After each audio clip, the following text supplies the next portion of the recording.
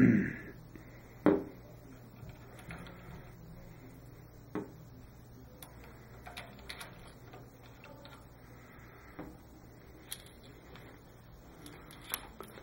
this is the brake bias control that I designed, fabricated for this cart exclusively. This is a unique setup with 3 master cylinders. There's going to be a master cylinder here for the front brakes, and then independent master cylinders for calipers on the back axle. So there'll be 2 calipers on the back axle, on one on each one of those. So what I want to do is balance the rear ones equally.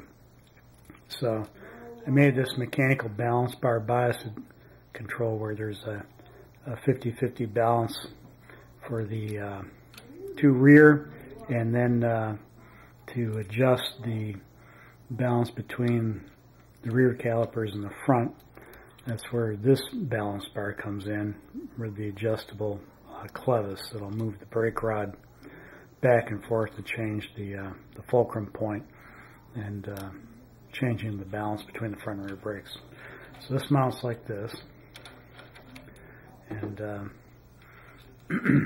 these pins will go in here. There's some cotter pins in it a little bit later.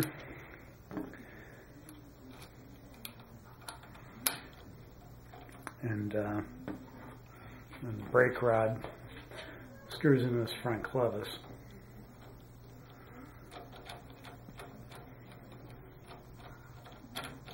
And it'll end up right about there. I'll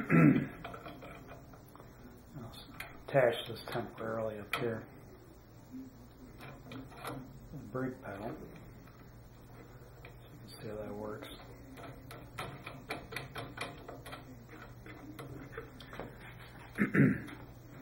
You can see the brake rod comes in here, and there's a slot that's been calculated for position to get the right balance, and that calculation is based on the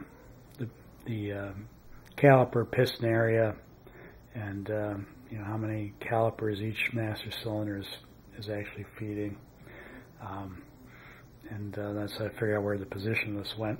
I've got a knob here that turns, and it'll move this back and forth, and this is all made out of 303 stainless steel. All these clevises are custom made for it. All the pieces were made for it. So as I turn this knob, you can see the pin there moving away from me. It turns this way, it moves towards me. And there's a spring inside this knob here that maintains friction to keep this from moving from vibration while the cart's running. And really simple mechanism, but these types of balance adjustments are very, very effective on carts. Do a really good job controlling the balance between the front and the rear brake.